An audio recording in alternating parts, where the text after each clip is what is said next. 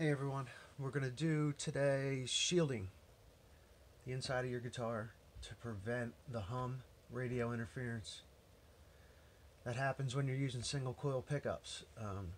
You're never going to cut it out completely unless you get noiseless pickups, which are basically humbuckers.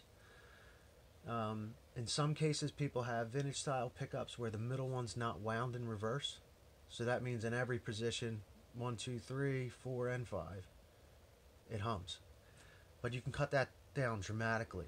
I have a 1996 made in Mexico Stratocaster. Pretty sure it's Lake Placid blue. Looks like a little metallic paint in there.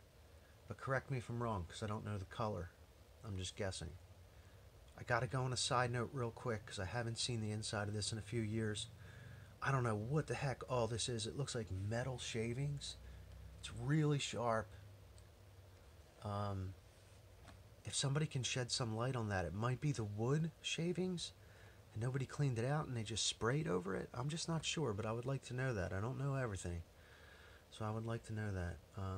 If you're seeing extra holes, it's because I drilled it from the various pick guards.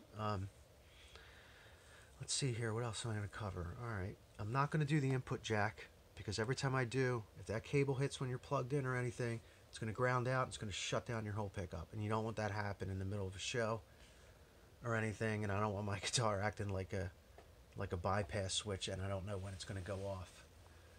So I sacrificed a little bit there. You could route it out bigger so that doesn't happen, but I don't want to do that.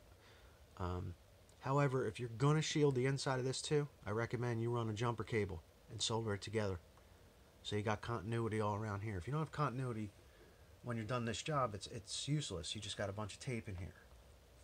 I'm going to use this copper tape. Works great.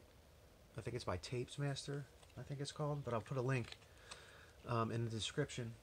Actually, to everything I'm using, multimeter, etc. But yeah, instead of putting you through the torture of the job, I'm just going to do it. And I'm going to pause the video and then we'll come back and I'll talk about how you ground it, you know, and hopefully that'll work, yeah. Oh, you could use aluminum tape too, but you'll have to solder all the seams together. With this stuff, you don't have to. You could just overlap the tape. You don't have to worry about it. It's great. Plus, it's really easy to solder your ground wire onto, or any wire onto. But yeah, I'm going to push pause, do the job, and come back. Alright, and we're back. I'm sure a few of you are going, wow. Or, that's a waste of tape. But, it's my guitar. And I like using a lot of tape. So there you have it. All connected. Now here's that thing I was talking about earlier. Just ground the wire to the shielding to the common ground pot. I got a short wire here, sorry. This is all in the way. But I ground all my grounds to like a common ground there. It's a little excessive, but that's just the way I do it. Because I didn't know that before, and it was pretty much useless because it wasn't grounded.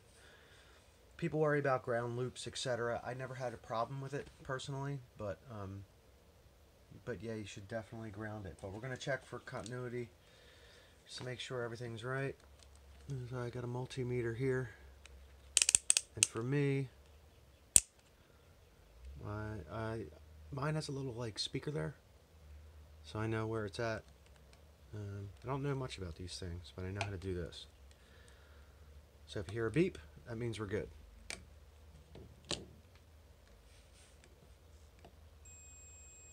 I hear a beat. It's another beat.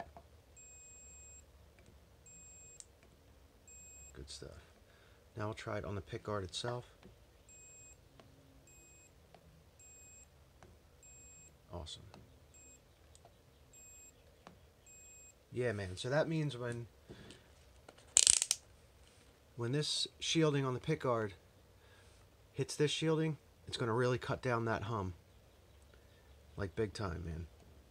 So yeah, try it out to your Strat. You don't have to do it really with humbuckers. If you're getting hum from humbuckers, like ground hum, there's probably a ground issue because they're silent. But yeah, this works great on single coil guitars. I'm going to, while I'm going overboard, might as well keep going overboard, right?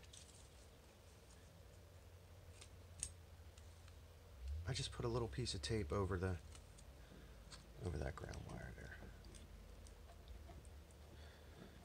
Yep. But yeah, I hope this helped you, man. Give me a thumbs up if you liked it. If I missed anything, just let me know.